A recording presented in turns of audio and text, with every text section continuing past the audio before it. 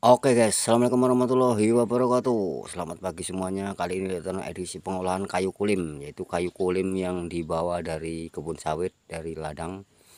Beberapa hari yang lewat sudah Lektono bawa, namun hanya satu tual. Ini diameternya 25 cm, akan Lektono jadikan bahan 612 kayu kulim dari kebun sawit yang dibawa pulang. Lanjut ya bersama Falcon 5200, kita sipat dulu guys.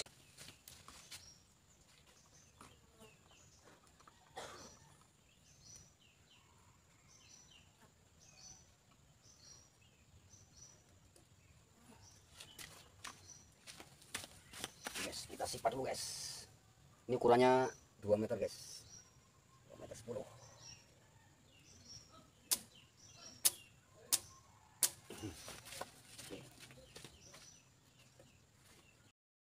Oke guys, pengolahan kayu kulim untuk bahan kusen.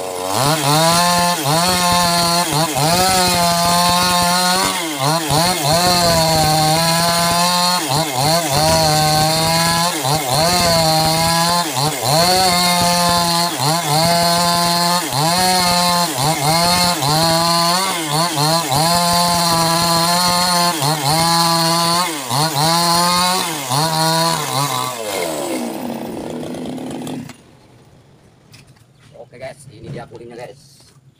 Benar masih jos.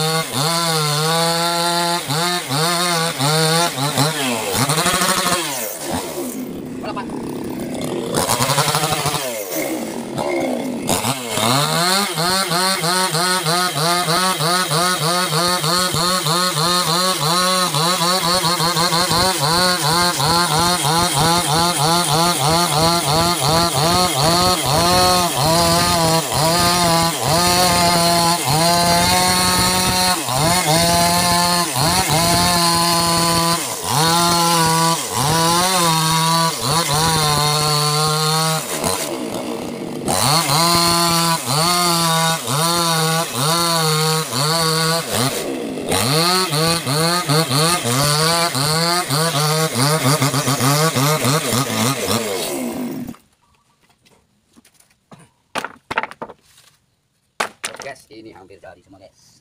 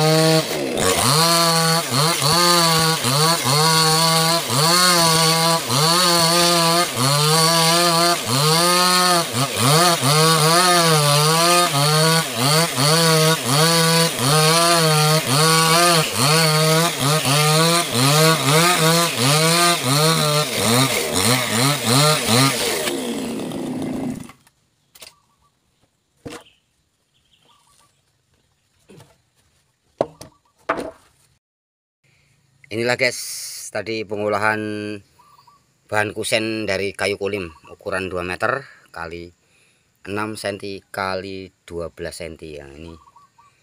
Ini lagi libur Tono jadi nggarap kulim yang Tono bawa dari ladang kebun sawit, bawa masih bentuk tual ataupun gelondongan. Ini kerasnya hampir menyerupai kayu ulin Kalimantan ya.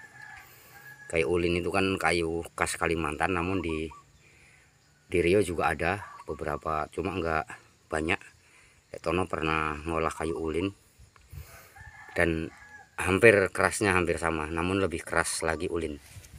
Dan harganya tentu lebih fantastis ulin.